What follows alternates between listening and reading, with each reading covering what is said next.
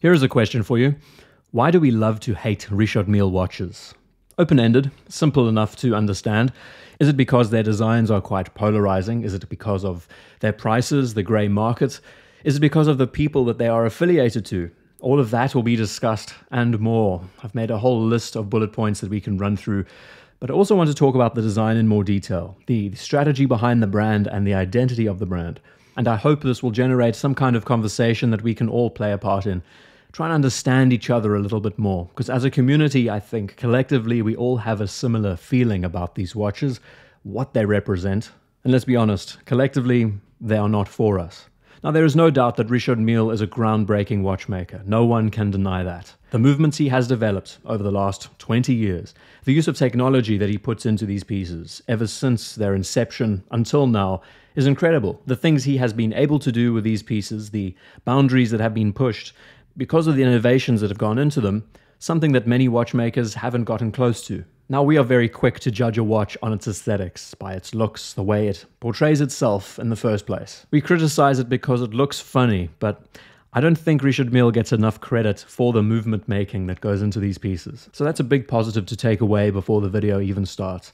But the strategy behind the brand name, let's try and unpack that a little bit more. When the RM01 Tourbillon was unveiled at Baselworld in 2001, it was marketed and presented as a hyper luxury watch. No idea what that means. Basically, it allows you to put extra zeros behind the price tag. Even then, when this watch was debuted, it was going for more money than any of the high-end tourbillon makers that were unveiling at the show too, like Patek Philippe and other names. They were limited to something like 17 pieces, and through the news media and the outlets, they all pretty much said the same thing unanimously, that we were going into a different phase of watchmaking, that Richard Mille had done something that no one else had ever tried before. The simple strategy behind the brand itself was to appeal to the 1%, those who want to be in their own niche, the one area in watch collecting where no other can really follow. And we could say that this whole strategy in part has been the reason why we are seeing so many of these more commonly assigned luxury brands are going in the same direction. This maker, who focuses on bespoke pieces, advertising to the millionaires, basically got them to back the brand.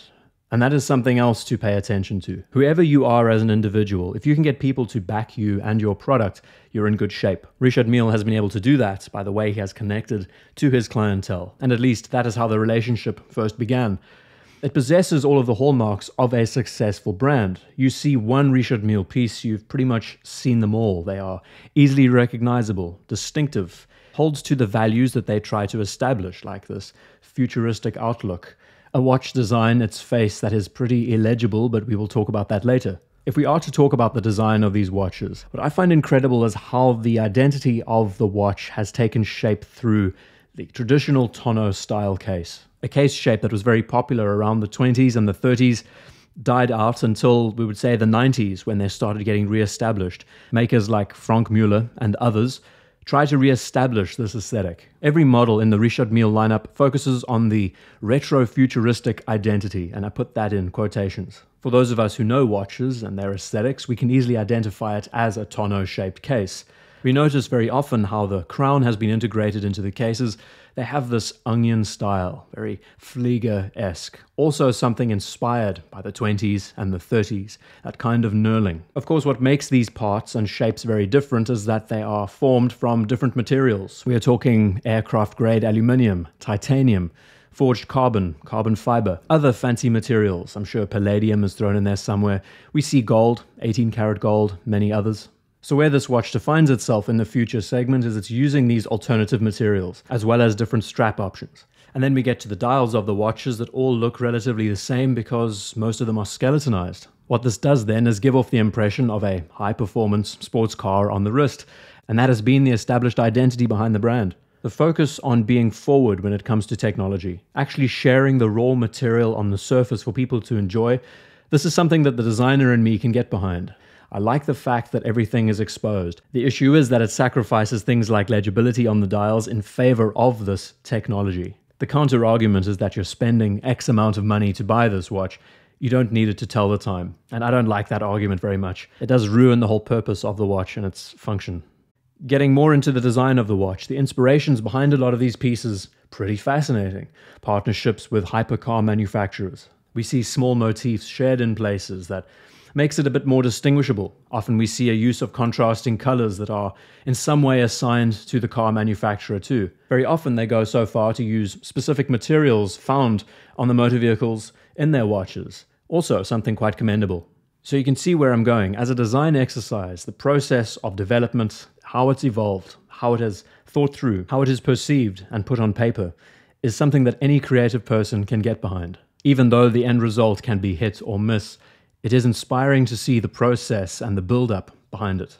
And then we move to the partnerships. This is also a part of its design identity and the strategy behind the name, the way these watches have been assigned to athletes, sports stars all over the world. Not only are these watches now on a world stage, they are now on the wrists of people who are seen by many others. Very often these athletes have fans, and so the fans can identify that the brand shares in a relationship with them. Therefore, they should, in a way, be obliged to appreciate the brand. It's distinctive, easily recognizable. On the wrists of notable figures, it's shared to a much wider community. The end result is that it's seen more and more often. News articles are written about them and people want what they can't have. So that, in a way, is the strategy and the design behind the watches. And that could be a main reason why we don't like them very much. But there are many more reasons. The first thing I point out, I ask, is it because their designs are actually quite amazing?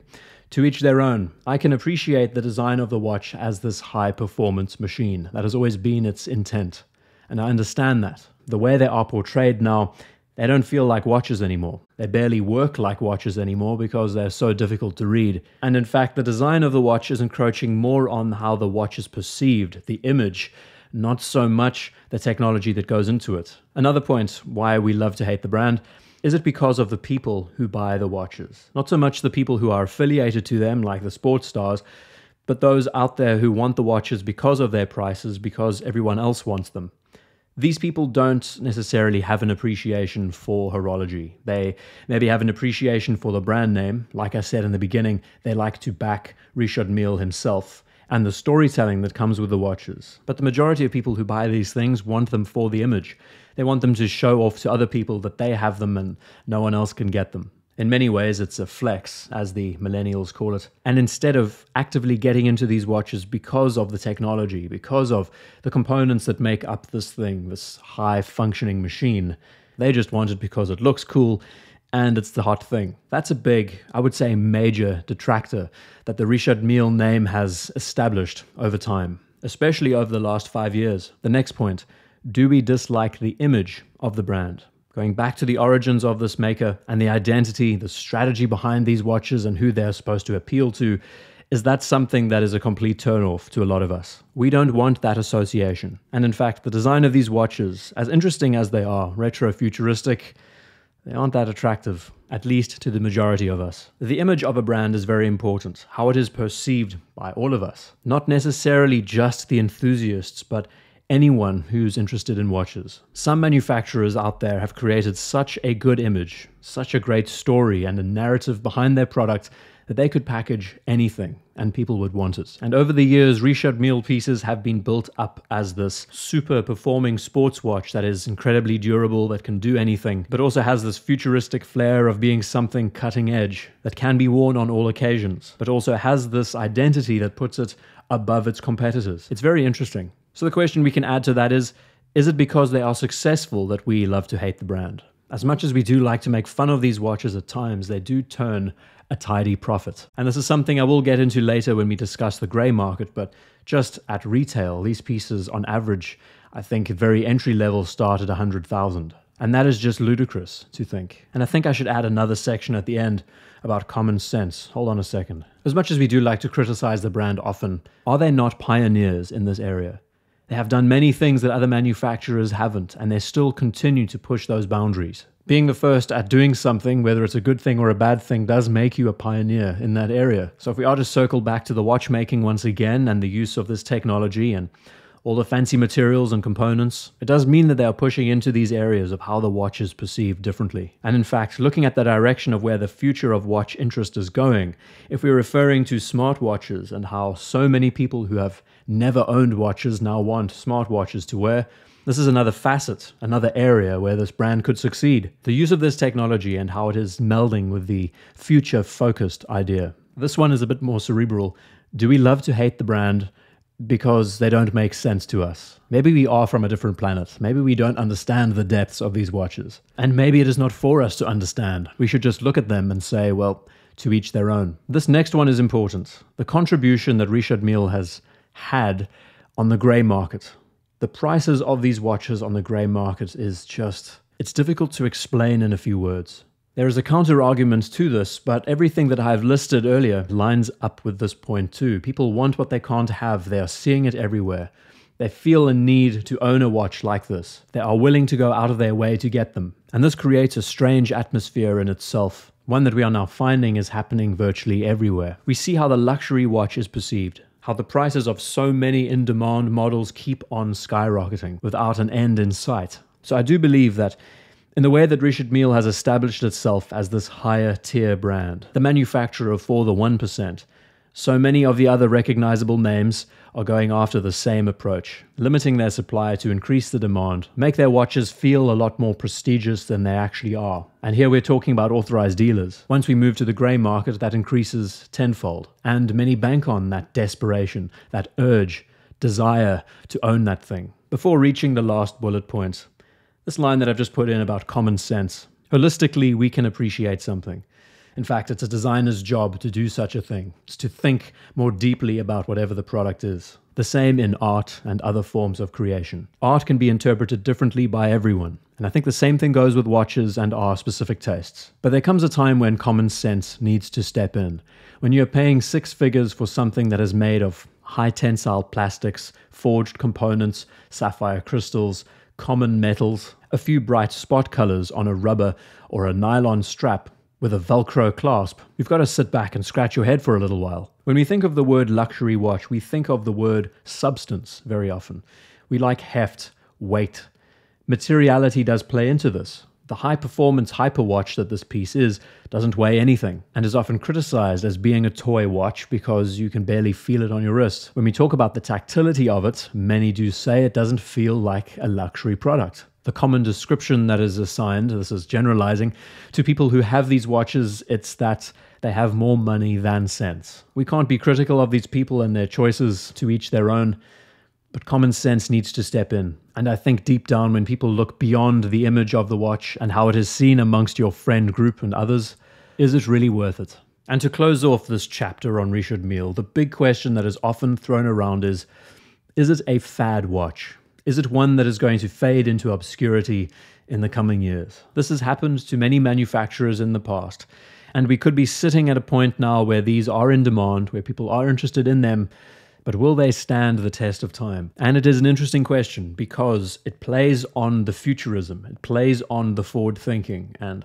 the use of technology that we are now seeing in so many other high-performance products. This is not something that's going to change anytime soon. The fact that these watches still use mechanics, mechanical components, actual watchmaking principles, means that they do have a horological significance. As much as we like to bash the watch for its aesthetics, there is some relevance here. The aesthetics of the watch and how they will age is also very difficult to pinpoint. Bright accent colors are commonly assigned to certain time periods. They're never ones to last the centuries. The simpler designs are always the ones that are the most effective.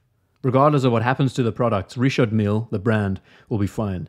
They've made their money. If we're looking to the grey market and those who are buying these pieces with the investment potential, put that in quotations in mind, all of those little buzzwords we love so much, they are the ones who might struggle. But it's that whole premise of when you're buying something with different intentions in mind, when you're buying something not for the love of it, but for what it represents more than anything else, it's never going to be something with staying power. And while I can get behind the strategy and the identity of these pieces and how they are so well represented as these pieces of technological forward thinking, I cannot believe that these designs will last the test of time.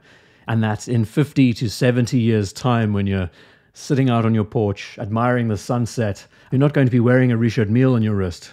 At least I don't believe so. That's not the image that comes to mind first. Like they say, any press is good press. And Richard Mille, it's a fascinating discussion, thinking about what this brand has been able to do, how it has positioned itself, and how it is perceived by the rest of the industry, as well as us who are the enthusiasts. Is it a brand that makes sense? It does, in a way. Is it a design that we would go crazy for, sell all our organs to own? No, probably not. Is it one that has seen resounding success? It sure has. And will it be one that will surpass the iconic names in our industry and last the test of time?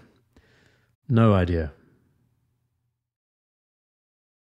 And that's in 50 or 70 years' time when you're sitting out on your porch overlooking the sunset, you're wearing a Richard Mille on your wrist before you peg. At least I don't believe so. That's not the image. Oh, God.